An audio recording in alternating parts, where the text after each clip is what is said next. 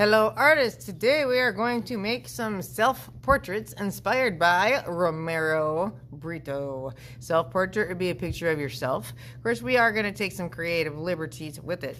You'll have newspaper and a piece of white paper. It needs to be vertical or portrait view. Name on your paper. Corner is good. And get your class on there. And hide your name.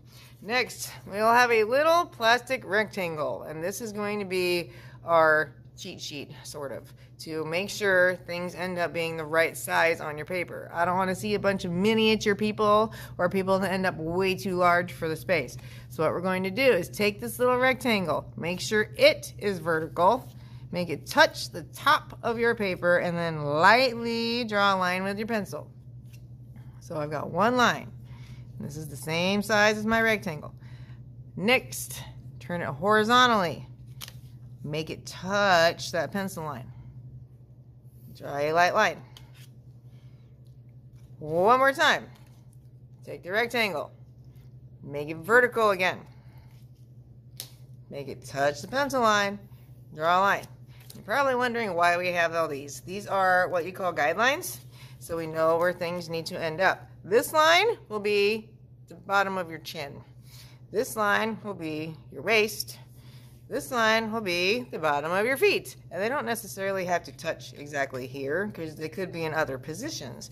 Most of Britto's people have a triangle for a chin. He does have one that has a curve for a chin. So you pick which kind of chin suits your face best. And I'm going to make sure it's starting on this pencil line. So there's my chin. And then the sides of the face will go up.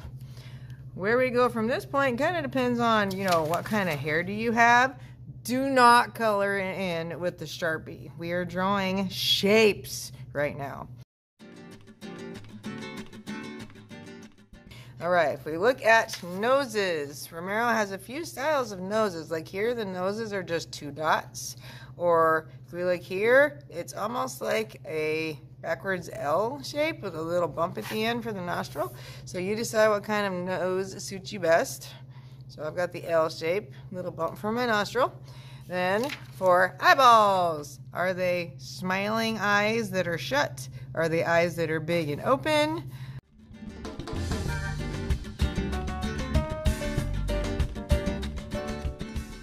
Then, after this point, you have to decide, are you going to have a neck showing or no neck showing? I want my neck showing, so I'm going to have two lines coming down.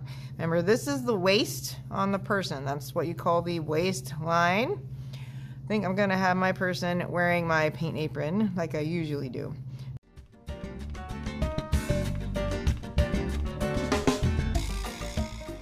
So you figure out, how are they standing? Is it feet together, feet apart? Are they dancing? Are they doing a little jig?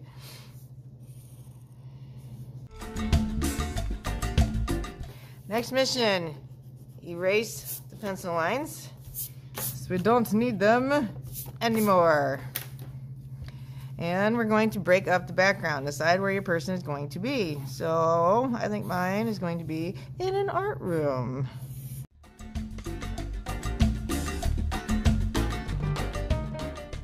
Whatever you choose to put in your background, keep it simple. We don't need to get too tiny. We don't need to get too super specific. I have enough we can tell I'm in a room, and I'm calling it a classroom, and I'm leaving it at that. We don't see words anywhere, not putting any words anywhere.